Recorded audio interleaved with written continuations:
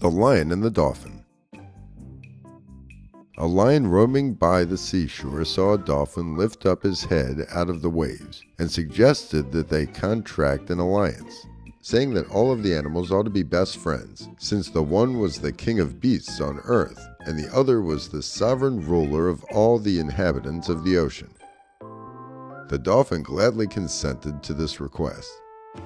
Not long afterwards, the lion had a combat with a wild bull and called the dolphin to help him.